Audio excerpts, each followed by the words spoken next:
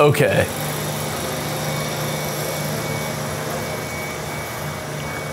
Usually it's a piece of equipment. Today it's a robot vacuum.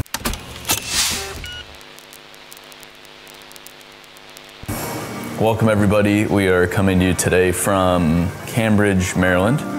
We just got in last night. We flew into DC, hung out in DC yesterday. I went to the National Herb Garden, which was just remarkable. Here to talk about the industry, workforce development. Hello. Should we do our intro elsewhere? Sorry for the noise. There's a robot vacuum over there. There's people down below there, the restaurant. Just focus here on what I'm saying. We're here at Cambridge, Maryland with PACA, the Pennsylvania Aggregate and Concrete Association. They meet every year to talk about the state of the industry, talk about what's going on in each other's businesses, play some golf, hang out, bring their families together. It's a great time. They reached out to me to talk about workforce development and what the heck BuildWitt is up to. So we flew in from DC, or into DC last night. We got some blue crab, which was just spectacular. Ended up here. We're on Chesapeake Bay right now. The place is freaking beautiful.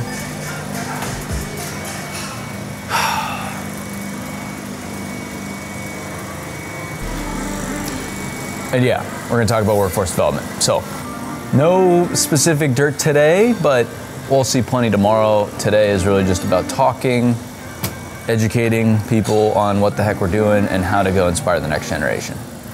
Can you grab the clicker from me?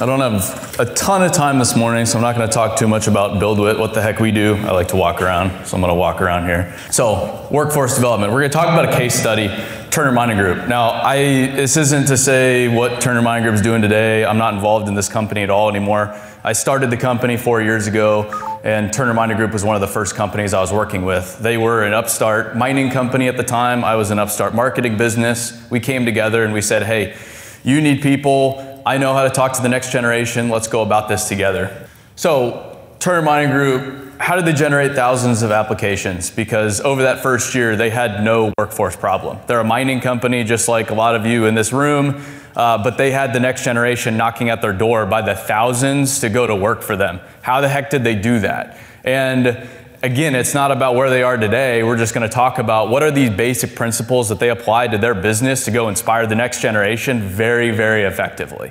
Very effectively. So, that goes into, all right, so what did they do and then what steps can you take at your business today? It doesn't require a lot of money, it doesn't require a lot of time. What can you do today to start inspiring the next generation solving this workforce problem? Because I don't know about you guys, but we talk a lot about workforce development. It's been the same conversation for years and years and years now. I'm young, but I've been in the industry for about 10 years. I started my company 4 years ago. It's the same conversation today that it was 4 years ago when I started. But it's even worse now. There's even more urgency.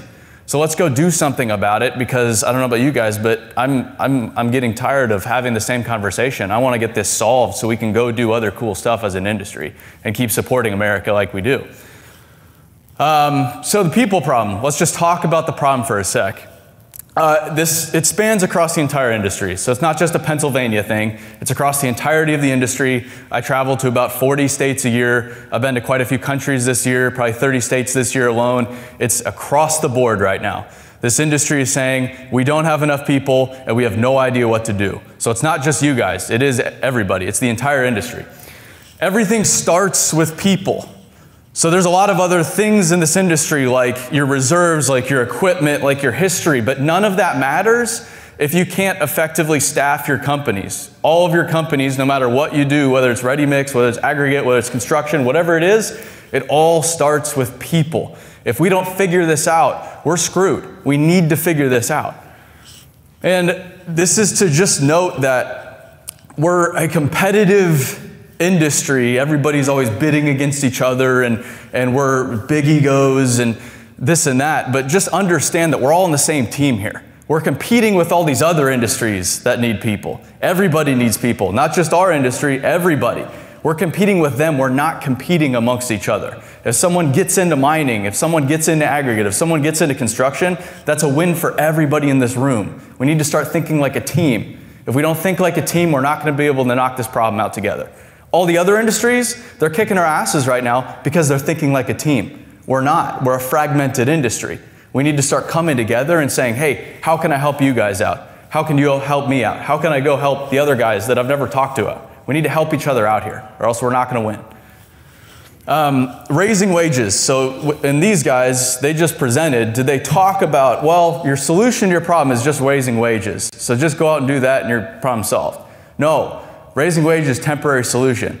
Okay, great, we're raising wages. That's fantastic, good, more money, but inflation's record high, everything's more expensive. We're basically just keeping track with everybody else. That's never going to get the next generation to say, wow, I need to go work in mining. I need to go work in aggregate. I need to go work in ready mix. That's a temporary solution. We need to go deeper than that. So I hear a lot of talk about raising wages. That's fantastic, but just know that's a temporary problem. That's not what's going to inspire the next generation. I promise you, it's not. So, and this is about our businesses. We want our businesses to be more successful, but it's deeper than that. We can't fail because this is an essential industry. These guys just talked about it. Our communities, our future generations depend on us to figure this out. So we don't have a choice but to figure this out for the sake of our businesses, but most of you probably have kids. Your kids have no potential of a promising future without this industry, without aggregate, without infrastructure. And so what are we going to do? We're just going to throw our hands up and say, yeah, we couldn't figure this people problem out. That's not an option for the sake of society, for the sake of future generations, for the sake of your guys' children. It's a big deal. This is way deeper than just our businesses, our people. This is about the entire future of society that we're dealing with. And that sounds crazy, but that's really what the aggregate industry does. That's what concrete does. We're the foundation of everything. Everything. That's a big deal.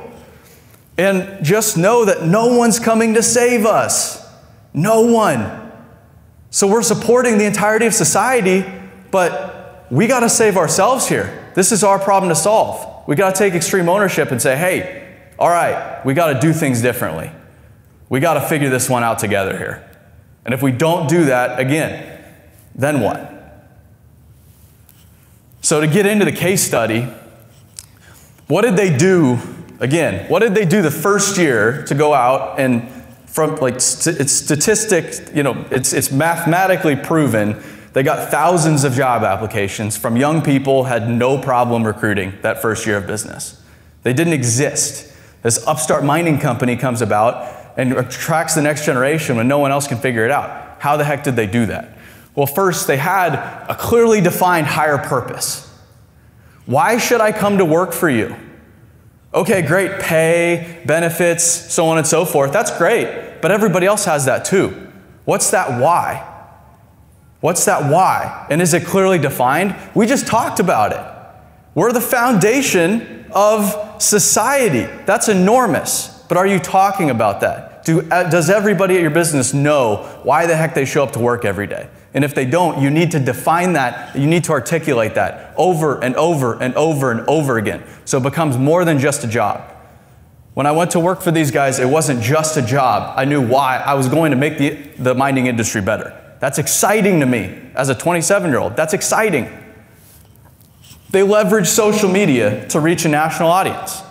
So if we just keep recruiting from the same pools that we've been recruiting from that aren't working right now, we're just going to keep getting the same results. We're not going to go out and get people beyond what we're finding right now, which is not adequate. We need to go beyond that. Well, we have this amazing tool called social media that we can use to leverage not just reaching our traditional audience, but reach across the entire country. So they leverage social media to tell their story consistently to go attract the next generation, not only in their community, but across the entire country. And it was important to note that Keaton Turner, who started the company, he led the charge. It starts at the top. They created an entry point with no prior experience. I see so many hiring ads now. Oh, we need an experienced blade hand, an experienced loader operator. Those people already have jobs. We need to go create a new generation. By definition, those people are not going to have experience. We're delusional to think we can just keep hiring experienced people. That's crazy. And most of you, I talk to you guys, you'd probably rather someone not have experience because then you can train them up as you want them. And then they become even more effective than the people that might have 10, 15, 20 years experience because you have to untrain those people. So they created a defined entry point And they educated people about that. And that was haul truck driver for their mining company. Most of you guys probably have that entry point within your business, but do people know about it? Because if they don't, that's a missed opportunity. So if we're talking about inspiring the next generation, creating a new workforce, we need defined entry points into mining. Why does everybody go to college? Humans are wired to seek the path of least resistance. College is easy. Society tells me to go to college. My parents tell me to go to college. They tell me where to apply to college. They tell me how to go get hundreds of thousands of dollars in debt, where to live, what classes to take. It's easy. If a kid wants to get into mining right now, I don't know, good luck. Well, no wonder we have a workforce problem. No wonder we're getting our asses kicked by higher education. It's obvious. They have an easy to find path. We don't. And that's on us to solve. They heavily invested in recruitment. Make HR strategic. How much do you guys spend on equipment maintenance? Equipment is very important to all of your guys' operations, so you spend accordingly. You have a lot of people dedicated to maintaining your equipment, growing your fleet. How many people do you have dedicated to growing your workforce? But that's our biggest problem, and yet we're not investing anything there? That's crazy. So how can we invest in growing our workforce? Do we have a full-time recruiter? Is our HR VP involved in the board meetings, right there with all the other executives making the big decisions? Because if not, we need to think differently about this. Traditionally in mining, traditionally aggregate, HR is just compliance, nothing more than that. And yet our biggest problem is workforce development of people. So we need to be more serious about investing in people, investing in recruiting the next generation, investing in taking care of our people. They heavily invested in marketing and storytelling. Both of these guys just talked about it again. It's kind of nice you guys went first because you're just really helping me reinforce some of the points here. They talked about what they were doing. So again, we're talking about inspiring the next generation, and yet no one knows we exist. So how are we going to expect the next generation to come to work for us? They don't know we exist. That's crazy. We've hidden under our rocks, no pun intended, and we've just, hey, we're just going to do our thing, you guys do your thing, we don't want to be messed with. But now, as a result, no one knows we exist. And that's a problem. So we need to talk about it. They invested in storytelling. And you have to reframe your thinking. It's not about sales. I know you guys are selling a lot of concrete, a lot of rocks right now. Business is good. Marketing is not about sales. It's about inspiring people. It's about telling stories. It starts with your current workforce. If your current workforce, again, is reminded daily why they show up to work, what difference they make every day, that's a big win. If they're appreciated every day, that's a big win. If their families are seeing what their spouses and parents do every day, that's a big win. It starts with inside the industry. It's not about sales. Storytelling is powerful though. And if you're not doing it, you're leaving a lot on the table. So they invested in marketing and storytelling. So what can you do out of this? And again, this worked. I'm not talking about what I do for my business. I don't have a workforce problem. We have 100 people that work for us, 120 applications per every open position. But that's not making rocks. That's not making concrete. I'm talking about a mining company that did this. So what can you do? Define your unique higher purpose. Why does your business exist? And how can you articulate that repeatedly to your people? Repetition does not spoil the prayer. If you walked into my office right now and asked anybody there, why are you here? Why do you work for BuildWitt? They would tell you immediately to make the dirt world a better place. And that is because day one, we start talking about purpose and onboarding. Why are you guys here? And that's why most people apply to work for us, because we talk about it very openly. Hey, we're here to go make the dirt world a better place. People are excited about that. Yeah, we have good pay. Yeah, we have good benefits. Yeah, it's a great career. There's great people. There's big equipment. All of that, that's fantastic. But people want to know, this next generation wants to know, why do I come to work for you? So define this and talk about it repeatedly, because it is a really, really big deal. And it should be easy for everybody in this room, because like we talked about, no one could live without us. It's a big deal. Invest in people, recruiting, and storytelling like you do production and equipment. I've seen the checks you guys write for equipment. I've seen the checks you guys write for plants, for technology, for everything. But then when it comes to people, there's almost no investment. It's crazy. It's crazy. Our biggest problem is workforce development, and yet we're not seriously investing in it. So who are we to expect anything different? We need to invest in it like we do the whole other part of our business if we're going to get anything different out of it. And it doesn't mean just money. It could just be time.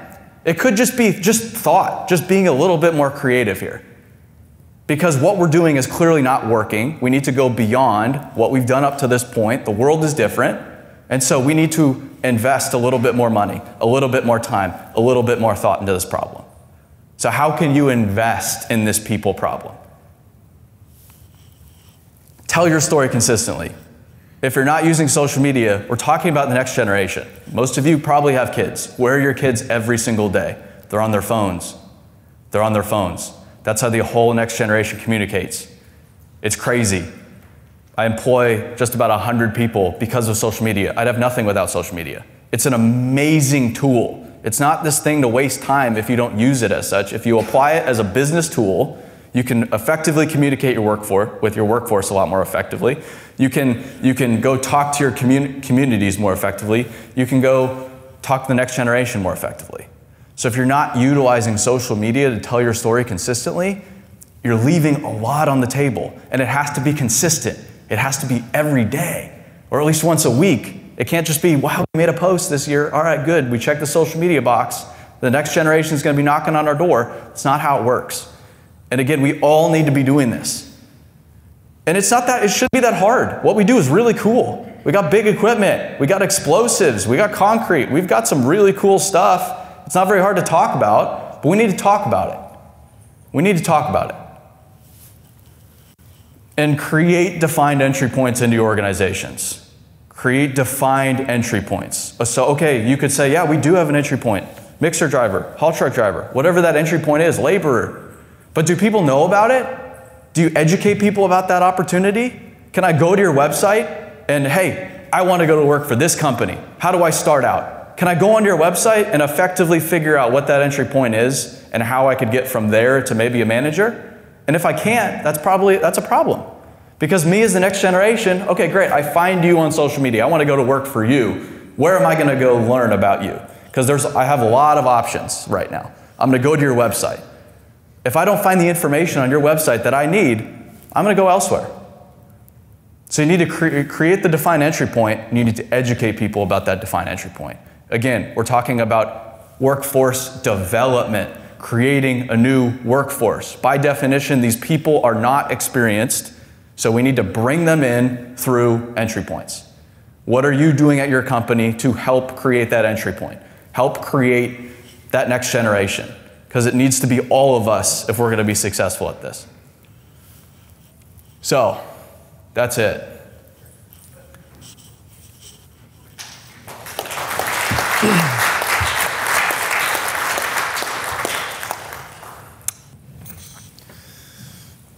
Yeah, social media can be intimidating because there's a lot of different platforms, and what do we do, and there's liability and safety concerns, and there's a lot of reasons to not do it. And I've heard all the reasons, and they're all legitimate reasons. I can't argue with, yeah, sure, MSHA, yeah, sure, someone might go hire that guy. Yeah, sure, the pit might not be looking as pretty as it should. I get all of that, I understand that. This is all we do, we just work in the dirt world. So I just tour mines and tunnels and demolition projects full time right now. So I understand this world, I understand what you guys are facing, I understand the anxiety, but it's just the biggest thing is just to get started somewhere. Someone in this room, Rod Martin in the back, I've been watching his stuff for a long time now. Go follow Rod on LinkedIn and see what he posts. He just talks about what the heck's going on at the quarry. You know, what's going on at the quarry? Who are your people? Highlight your people. Hey, you just got a new piece of equipment. Cool. Hey, this customer just landed this big job. Awesome. Like, just start somewhere and leverage your existing resources. You might not understand social media. That doesn't make it not important, but you probably have a lot of other people within your business that do understand social media. I was this young guy working in construction out of college, and I was begging the company I was working for, like, let me help with social media, let me help. And they're just like, nope, no thank you, because they wanted to control it all. You can still set guidelines, you can still control it, you can still make sure everything's safe, everything's looking good, but leverage someone else within your business that's excited to talk about your business and allow them to talk about it. Within business, I think if you want to just talk about your business overall, LinkedIn is a fantastic platform. Like, that's the one I see Rod on all the time. If you want to go hire the next generation, you probably want to go to Instagram or TikTok. But again, leverage the people within your business. You probably have young people within your business that are going to be really excited to start telling stories. And you can still approve everything. You can still make sure they're running it by the proper channels, but leverage the people you already have, because I guarantee you, all of you already have people within your businesses that would be more than happy to tell stories about what they do every day. You don't have to go hire an agency like me. I don't want to do social media for the companies we work with. That's how I started the company, doing social media. I started doing Turner Mining Group social media.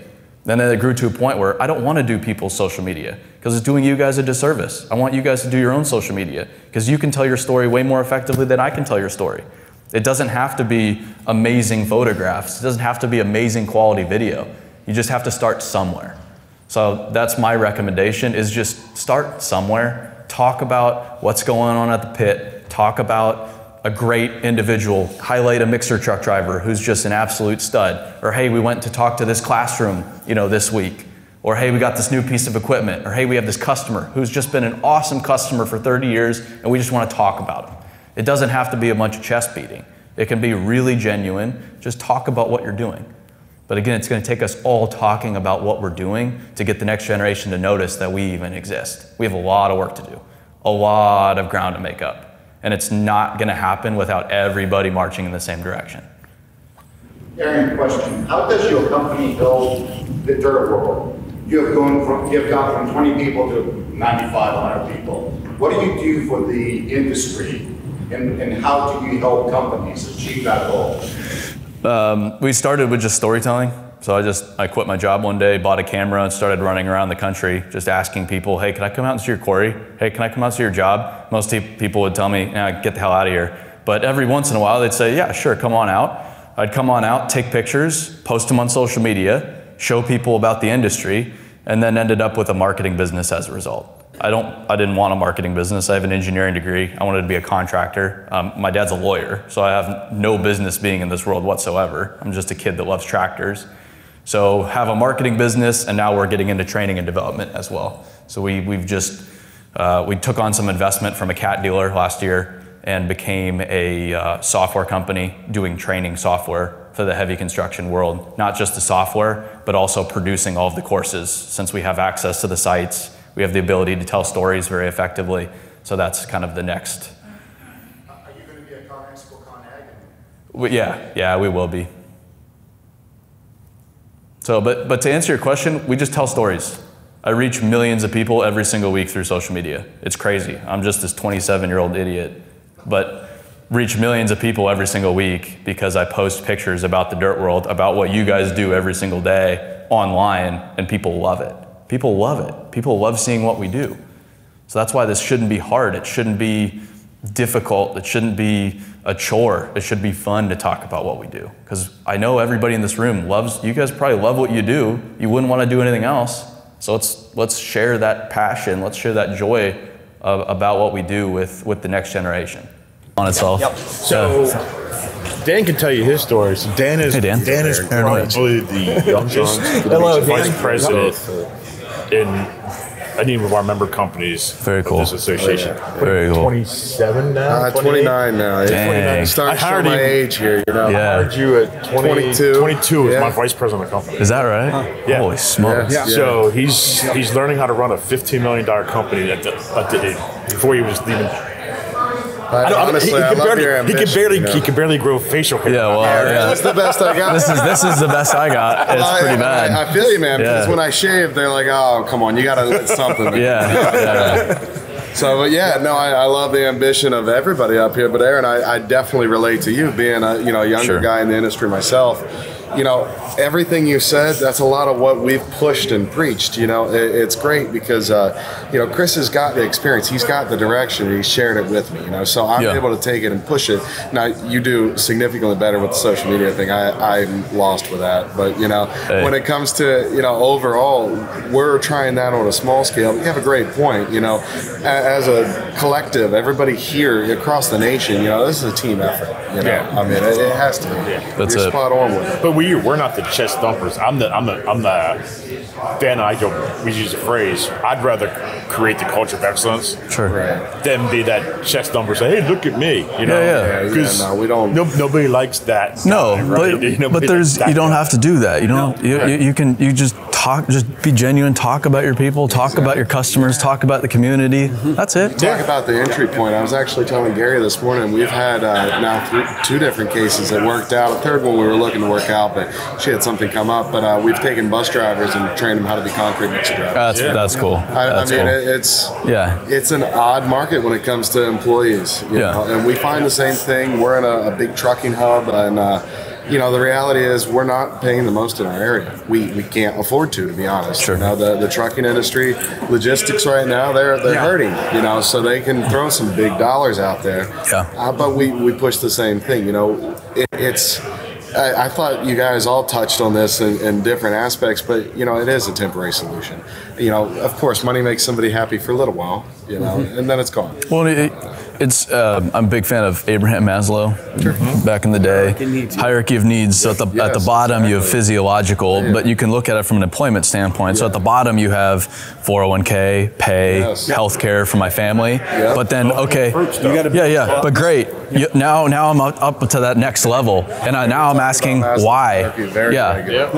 And so you can apply the same hierarchy to employment. We probably very similar to you. My background's not business; it's engineering. I studied mine engineering at WVU. Oh, cool. You know, when it comes to it, we take a very static approach in that regard because, you know, I always joke an engineer's trained to answer the question why at least 5 times.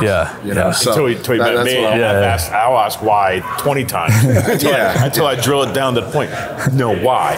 Why? Because what's happened is we get comfortable with standard answers. Sure. Okay.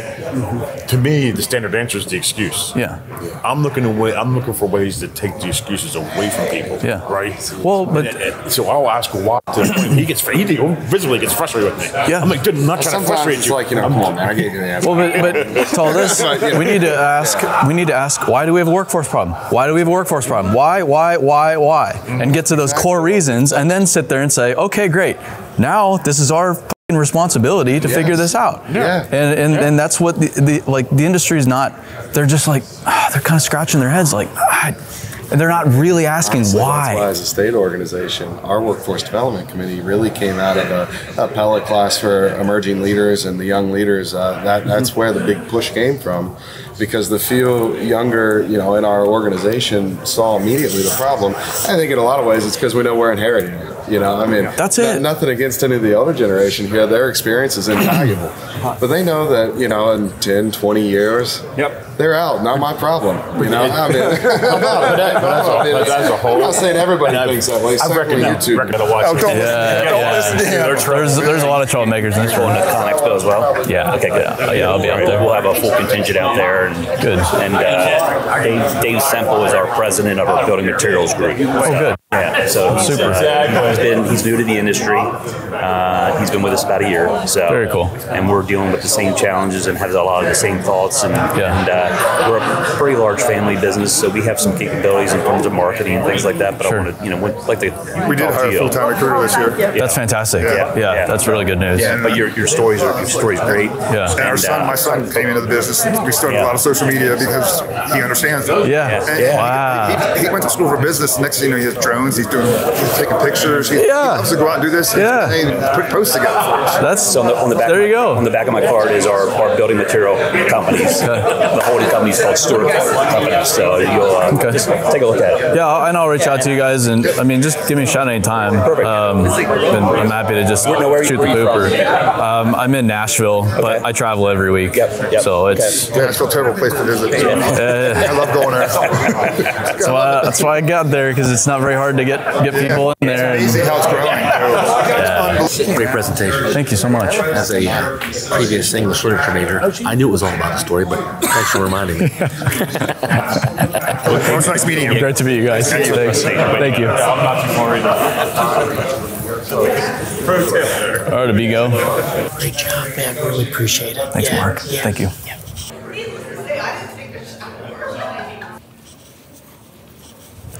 All right.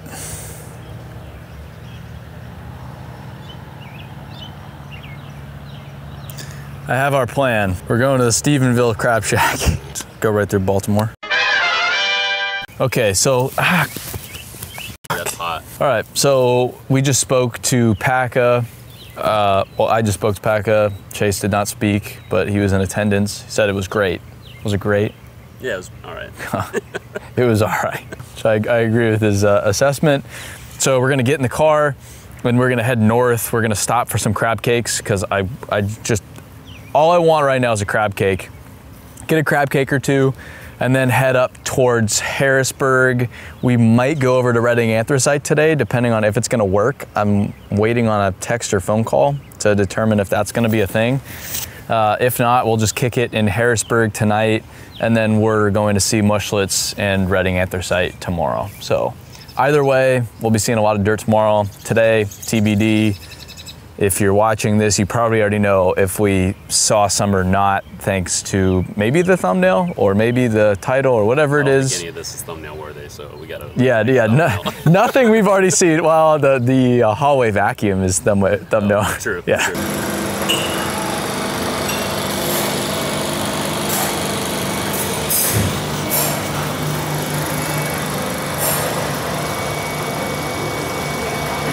Not a very thumbnail-worthy morning, so if the thumbnail of this video was a 60-20 hogging or something like that, there's a 60-20 coming up here in this video. And if not, that's all we got. I mean, that is all we got. That's all we got. So, yeah. well, no. We have the crab cakes. If nothing else, stay tuned for some crab cakes.